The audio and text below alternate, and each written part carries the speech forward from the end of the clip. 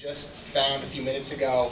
Big nor'easter comes through and blows all the sandbars into a giant pile. So this really depicts that. It's 1 or 2 days after the nor'easter, you come up to a spot on the beach that yesterday had that different structure, and all of a sudden the structure is completely changed. Sometimes for the worse. Sometimes it's just a big flat 3-foot sandbar going out for miles, and you're not catching anything because there's no bait there. The water's too skinny, and it's just not worth fishing. Sometimes you show up and you see this. This is a beautiful, beautiful sign for a surf caster in my mind.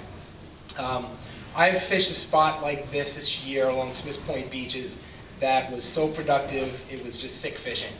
It was, they weren't giants, but when I ran into the spot, it was just nonstop action for about 2 hours straight, until finally the tide basically rose enough that the bait fish were finally able to escape its little trap and get out. So picture a nor'easter blowing along the South Shore Long Island beach, taking these sandbars that were over here and piling them up.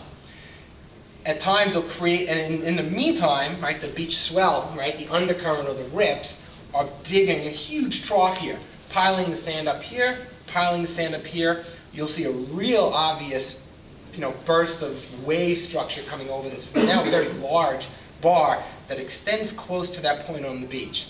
And this doesn't always have to have a point here. I've come to this and seen very little points here, but usually you're going to see where these almost look like they connect. This water is very shallow. Bait fish of all sorts get trapped in here. And this is a bass paradise. Bass or bluefish, doesn't really matter. They are going to come in here and trap this bait. It's all trying to escape from here. And the bass are basically coming in over here and just having a ball. I've witnessed the bass where bait's trying to escape over this maybe 1 foot, 2 foot, breach in the sand, and the bass and the bait are killing them right in this structure. I mean, they're just plowing them right across it. It's a great sign. You run up to that as a surf angler. I don't know about you guys. You see something on surfing, you see that bait busting by fish. I don't know about you, but I'm running. I'm always running. My friends, what are you doing? I was like, I gotta get there.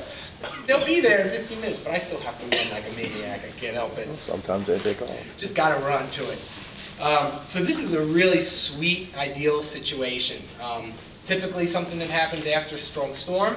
Watch for them. Go back to that spot that you saw that nice sandbar structure 2-3 days before the storm.